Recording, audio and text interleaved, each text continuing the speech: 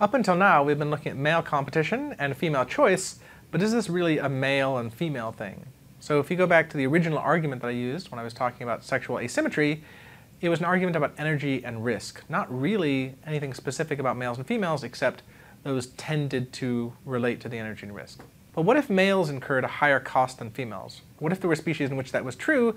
Then we could actually test, right? We could test whether it's male-female or whether it's energy risk. So for example, there's a group of fish called pipefish. So these are relatives of seahorses. And this is two species of fish within the teleost group. In pipefish, females lay eggs in a pouch that the male has. So then the male carries the eggs around for a while and the female can go off and do whatever. And in fact, in some of these species, the males actually have a pseudoplacenta, so a series of blood vessels that actually supply nutrients to the eggs that are in the pouch. And so in this case, in pipefish, males now make the larger investment, right? They're the ones providing nutrients to the eggs. They're the ones big and fat and having a hard time escaping from predators. And it turns out in pipefish, males turn out to be the choosy gender. So females will come to males and attempt to mate with those males and lay their eggs in the males' pouches, and the males choose between different females. And in a couple species of pipefish, we actually see females being the brightly colored sex and males being the more disguised, camouflaged of the two sexes. So in a situation in which the cost energy risk is reversed, we actually see the behaviors and physical traits reversed. Here are a couple more examples. This is the giant water bug here. The things on the back of this male are eggs. So the females lay their eggs on the backs of the males. The males then move around, they stay near the surface, and they aerate the eggs by moving around so that fresh water can flow to the eggs so they can get oxygen. When the eggs are glued onto the male though, that glues the wing covers shut and is also heavy. So the males can't really swim very well anymore and they have to crawl around on the plants. That makes them more prone to predation and it's more risk. So the mating event now has lots of risk for the male and incurs an energy cost. So we see in giant water bugs, the males are choosy and they require copulation prior to egg acceptance. And then after the female starts laying eggs, every once in a while the male will stop and mate with her again before she can continue laying eggs. So this is the sorts of behavior that we would normally expect from females in terms of choosiness.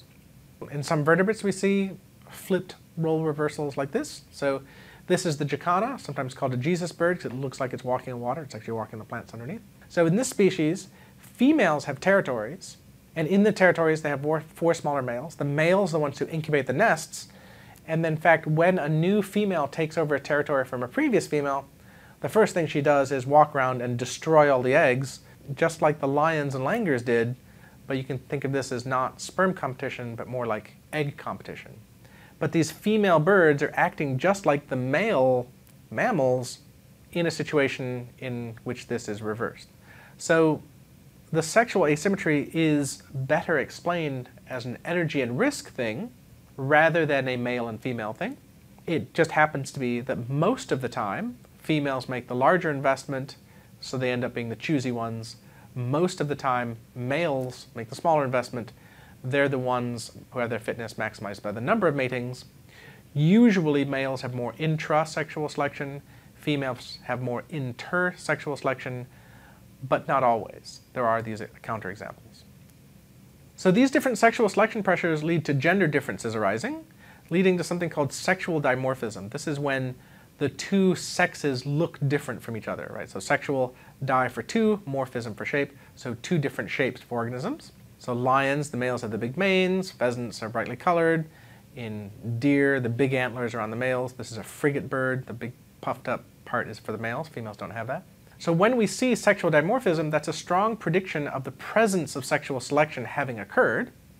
And as we've seen a number of examples, these distinct selection pressures also create a tension, and there's an ongoing selective competition between the two sexes or genders, creating an arms race where, for example, sperm gets more and more toxic, females get more and more selective about which ones they choose, or males' tails get longer and longer, females' preferences get stronger and stronger. There's a kind of a selection back and forth where these species are no longer evolving against other species, they're evolving against other members of their own species.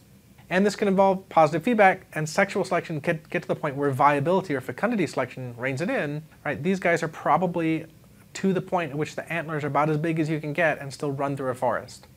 These guys are probably to the point where they're about as big as they can get, where this doesn't burst and pop when it just bumps against a stick. So you can get these very extreme features in organisms that are maybe not good for viability or fecundity selection, but they're pushed to that point by sexual selection. So we saw that gender matters less than the time and energy investment, right? So we have these examples. So what other selective forces can favor certain mating systems? Because we've seen mating systems like polygamy or monogamy or territories. But if you think about it, a natural question is then how does a population go from one state to another? If we have a variety of different mating systems now, that must mean that mating systems can change. So how can that possibly be? So let's think about the following kind of hypothetical example here. Imagine that there's a population here, a species, and the environment is benign, right? So it's a good environment, lots of food, weather is good. So polygyny can evolve. Polygyny is when there's one male with multiple females. It's a form of polygamy, the other one being polyandry, where you have one female with multiple males. So in a benign environment, because a female can raise an offspring all by itself, males can mate with multiple females. Each female raises the offspring, there's plenty of food, offspring all survive. If the environment changes to become harsher, then if there is variation in the behaviors where maybe there are some males that actually stay with the same female, whereas most of the other males mate with a female and leave, well, the ones that stay and provide food, maybe their offspring are actually able to survive much better because the environment is harsh and it takes two parents to provide enough food for the offspring to have a really good chance of survival. When that occurs, that creates selection favoring monogamy. So when the environment changes, you can imagine a shift from polygyny to monogamy.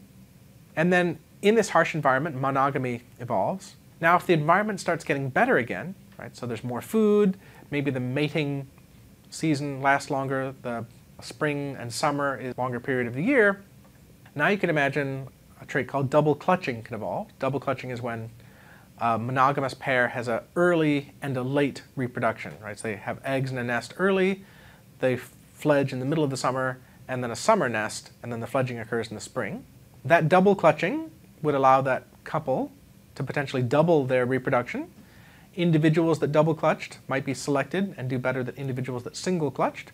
That then creates selection for double clutching behavior. And in double clutching behavior, this is males now able to mate more than once, and females able to mate more than once, sets up a situation where maybe males and females mate, and then the female leaves the nest, the male stays and takes care of the eggs, and then the female can go mate with another male. She's evolved the ability to mate more than once a year, and so maybe you could have a switch, if the environment becomes benign, to polyandry, where these females mate with more than one male. So environmental change is one very plausible way in which we can have these mating systems change.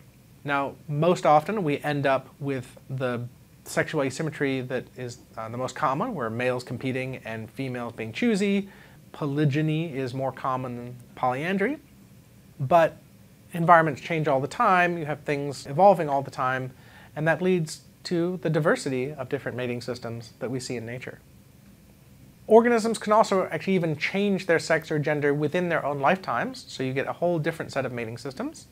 For example, in systems with territories, right, so an organism has evolved having territories, being a female would be better for small individuals because they're too small to have a territory, but a small individual could be in someone else's territory, and they could get the mating that comes with being in somebody else's territory. Being a male would be better for a larger individual, right? So larger individuals are the ones who can maintain territories, and then they can actually mate more than once because they get to mate with each of the females in those territories. So if we think about, okay, small individuals are probably best off being females, large individuals are probably best off being males, this creates a situation in which a mutation that allowed an individual to start off female, and then at a certain point in its development change into a male, that would be advantageous. They would go from having these guaranteed single sets of eggs to having a territory with more than one set. So this actually creates a situation in which protogeny can evolve. So protogynous individuals, females grow up to be males. So an example of this is cleaner wrasse in Australia. There's a territory. In this territory, one large male controls the territory with females. If that male is removed, we actually see the largest female changes gender and actually in a matter of just hours changes into a male, takes over, maintains the territory, and in short order starts mating with the other females that were there previously. So it doesn't actually take long for this gender or sex switching to occur in the cleaner wrasse. This can go the other way as well. So in systems that have a large female investment, right, so for example, species where large numbers of eggs are laid, male would be the better sex for small individuals because they can't actually afford to be a female, right? A small individual doesn't have the energy reserved to lay a huge number of eggs.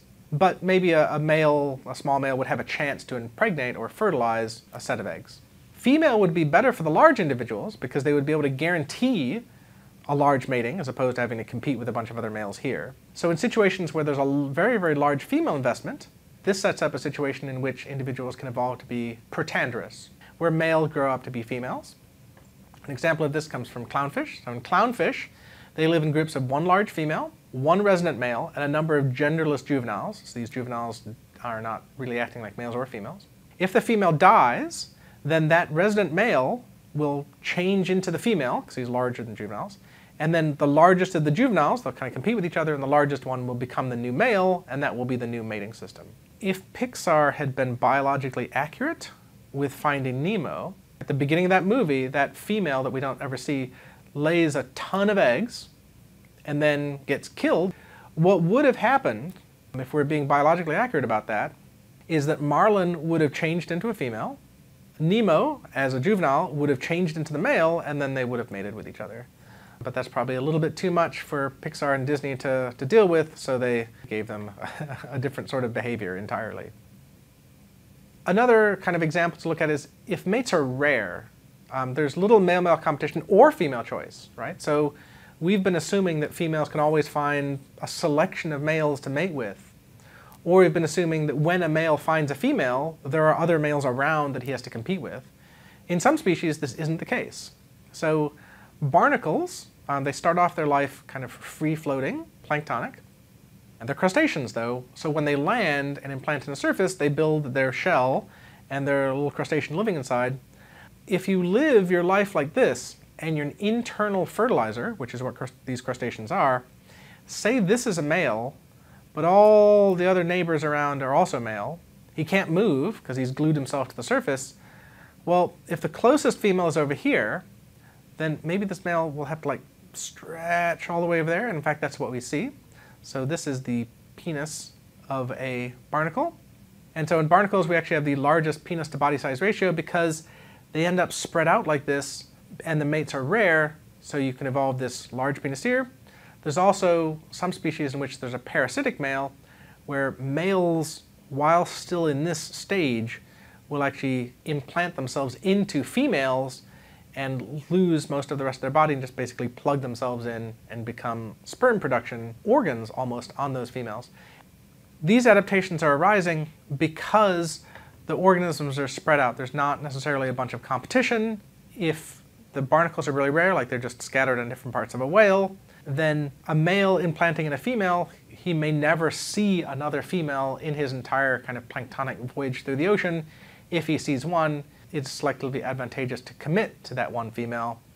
And that female will be selected to accept that male because she may never see another male herself, and females that resist this would perhaps never mate and not do as well as females that accept males.